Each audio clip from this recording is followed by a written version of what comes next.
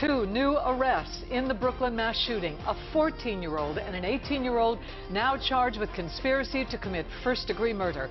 Hello, everybody. I'm Denise Cope. And I'm Vic Carter. Welcome to those of you watching on CBS News Baltimore and on WJZ-TV. So these new charges mean there have now been 4 arrests in that largest mass shooting in Baltimore history. According to charging documents WJZ obtained, one of the suspects confessed.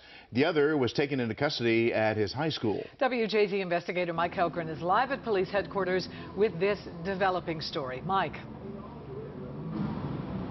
Denise and Vic, the acting commissioner says at this hour, police are still looking for at least 6 more shooters. He says this is a complex investigation. More than 100 shell casings were found at the scene, and he says it could take up to a year to complete, but he was happy to report some progress today.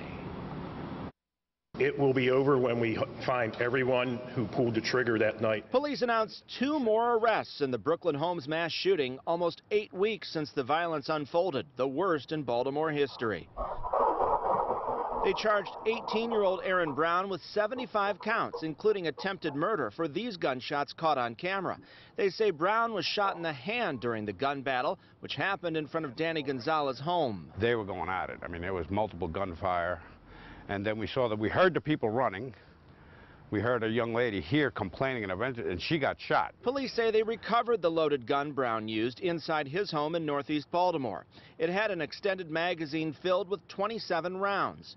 Charging documents say Brown confessed to detectives. They wrote, he admitted firing a handgun into the roadway at approximately 3 individuals who were standing in the parking lot shooting at him. I know it was a mass shooting, but this is different than most of your other mass shootings around the country, where the suspect's taken into custody right away, or there's 1 or 2 suspects. We have multiple. The other new arrest is a 14-year-old charged with attempted murder who was taken into custody at school. Sources confirm a student was arrested without incident at Patterson High School Wednesday. This young man ruined his life by making this decision. When I was his age and we had a conflict, that would end up in a fist fight. But a fist fight is not going to end or ruin your life.